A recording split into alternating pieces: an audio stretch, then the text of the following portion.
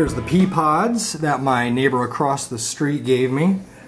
Right here, I just finished shucking them, and these are the good ones that I got out of it, and I'm going to plant these and grow some more beans. And these were, I have no idea what kind they are, so I'm just going to say they're neighbor beans. And while I was going through here, I did find a bunch where, you know, they're all kind of like, whoops, let's see if I can see it there. There it is. You can see like the one inside there. They just some dried, crusty.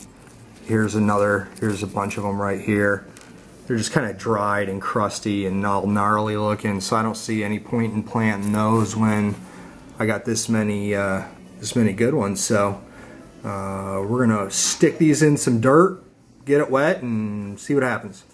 Okay, well, here's my current problem. It's beans.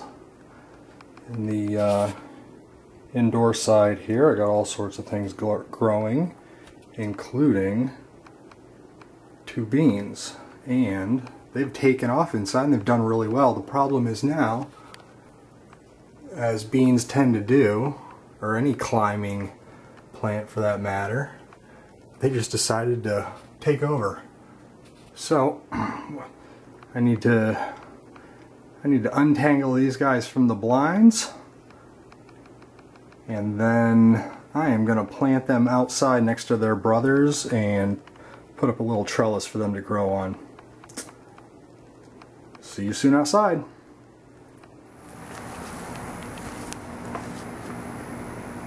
And here's the planter. Everything's been growing fantastic, and the tomato plant that's been producing so much for me has now just became a couple stalks. I chopped up some of the end. There's a couple flower tomatoes that have flowered and they're starting to grow, but honestly I want to make a little bit more room for the cucumbers and peppers and jalapenos that are growing. So I'm just going to cut that tomato plant out of here, and it'll stop sucking up all the good stuff for the other plants, make a little bit of room, and hopefully be better. So you see, let me go down here, and here it is. And I hate to do this, I really do, but I need to make some room in here, and I did too bad a job. So let's cut this.